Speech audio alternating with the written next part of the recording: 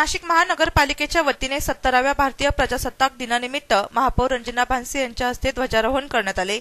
यावेळी कार्यक्रमात महापालिकेच्या वतीने भारतीय क्रीडा दिनानिमित्त आयोजित क्रीडा स्पर्धांमधील विजेत्या संघांना महापौर रंजना भानसी, आयुक्त राधाकृष्ण गमे, उपमहापौर प्रथमेश गीते, स्थायी समिती सभापती हिमगौरी आहेर अडके, सभागृह नेते दिनकर पाटील, गटनेते सलीम शेख, अतिरिक्त आयुक्त हरिभाऊ फटोळ, सभापती सुनीता पिंगळे, सुमन भालेराव, नगरसेवक चंद्रकांत खोडे, स्वाती भामरे आदी मान्यवरांच्या हस्ते पारितोषिके देऊन गौरविण्यात आले। या कार्यक्रमास माजी उपायुक्त महेश बच्चाव, आर.एम. बहिरम, महेश कुमार डोईफोडे, शिवाजी आमले, शहर अभियंता संजय घुगे, अधीक्षक अभियंता एस.एम. चव्हाणके, वित्तीय व लेखाधिकारी डॉ. सुहास शिंदे, नगर रचना सहाय्यक संचालक सुरेश निकुंबे, सहाय्यक आयुक्त अशोक वाघ, कार्यकारी अभियंता उदय धर्माधिकारी रामसिंग गांगुर्डे, नितीन वंजारी, बाजीराव माळी, शिक्षण विभागाचे प्रशासन अधिकारी उदय देवरे, क्रीडा अधिकारी महेंद्र पगारे, स्मार्ट सिटीचे मुख्य कार्यकारी अधिकारी प्रकाश थविल, उपमुख्य लेखा परीक्षक प्रतिभा मोरे, आरोग्य अधिकारी डॉ. नितीन हिरे, वैद्यकीय अधिकारी डॉ. राहुल गायकवाड, अग्निशमन दल प्रमुख एस.के. बैरागी, सुरक्षा अधिकारी मधुकर शिंदे, जनसंपर्क अधिकारी नितीन गंभीरे, दिलीप राऊत, ज्ञानेश्वर पिंगळे